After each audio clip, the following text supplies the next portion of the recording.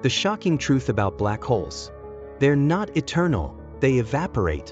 In 1974, Hawking revealed their dark secret. They leak particles over time. Imagine trillions of years of slow decay. They shrink, losing energy until they die. A sun-sized black hole? 10 to the power of 67 years. But a supermassive one? 10 to the power of 100 years. These numbers seem meaningless, yet they are finite. Even black holes die. In their last moments, they explode. The universe's final fireworks.